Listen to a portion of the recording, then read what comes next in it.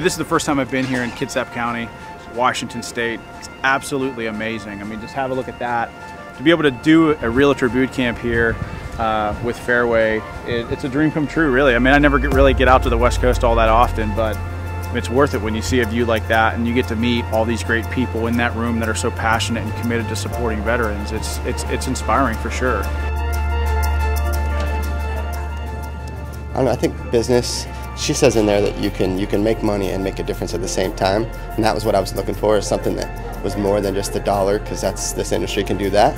And I was really looking for a place that had community and fellowship and a common why, and it just was super natural for me. I knew for probably 3 years before I joined Fairway that I was going to.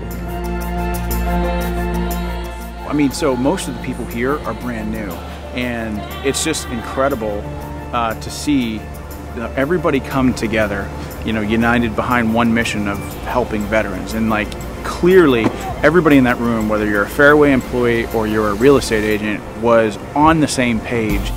What could this group of real estate agents right here, what could you do for one veteran if every one of you just gave 25 bucks?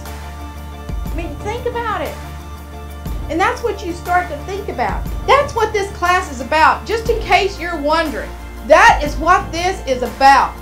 It is about stirring people up. I've been working in this town for 25 years. There's a lot of veterans here. I've met a lot over the years. But as a community, she's absolutely right. We can make things happen, especially I'm noticing people here today trying to already get together and talk about what they're going to do. And this is a great town for that.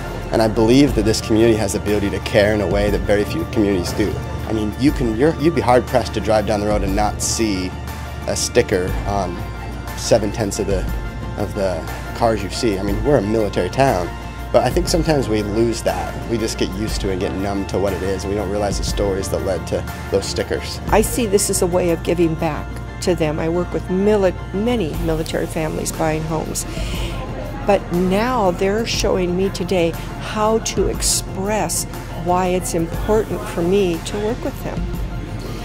And anyway, I'm looking for something to belong to fill kind of a hole in my life where I need to contribute, and this is what I need to do. And what a great group of people, and a great project. Real estate agents, I believe, and I know that everyone at Fairway believes, Louise and I totally believe that you all are on the front lines of this fight. You're often the first point of contact that a veteran has when he gets out of the military to either move to a different duty assignment or find a home where he was born and raised, to try to establish a life. So I'm asking you, please don't take your role as real estate agents lightly in bringing our veterans home. Take it seriously, because you really, truly could save a life. So thank you all for your time. I appreciate it. God bless you all, and God bless this great country.